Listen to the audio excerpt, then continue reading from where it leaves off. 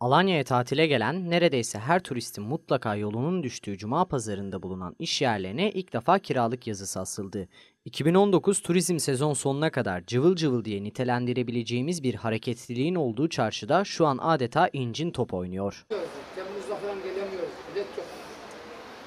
Pandemi dönemine kadar kiralayabilmek için yüz binlerce lira hava parası verilen dükkanların bugün bomboş olması, içinde kiracı olanların da kepenklerini kah açıp kah kapatması turistik çarşıyı hayalet çarşıya çevirdi.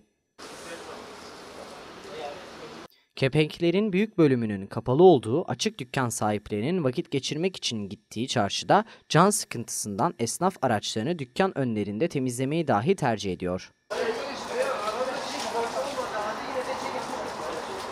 Cuma pazarı esnafları arasından renkli kişiliği ve Alanyaspor'u olan tutkusu ile bilinen Adem Tunç, esnafın durumunun vahim olduğunu belirtti. 2020 sezonunun daha iyi olacağını düşünerek hareket etmiştik. Ancak Alanya'da turizm hareketliliği sağlayacak ülkelerden tatile gelip gelmeyecekleri muamma dedi. Kimisi kepenklerini kapattı, kimisi kış moduna geçti.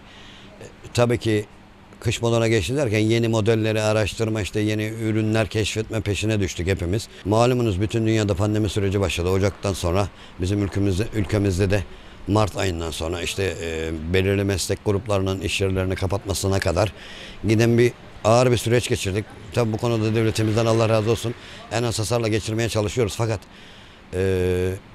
şu anda görünen o ki Avrupa devletlerinin ve özellikle Alanya pazarını etkileyecek olan Rus pazarının halihazırda görünen ve söylenen kadar Ağustos'tan önce herhangi bir nefes alınamayacağı, Ağustos'tan sonra da ne olacağını kimse kestiremiyor, bilemiyor. Tunç, eskiden buralarda kiralık dükkan görme şansımız yoktu. Şu an görünen manzara ortada diye konuştu.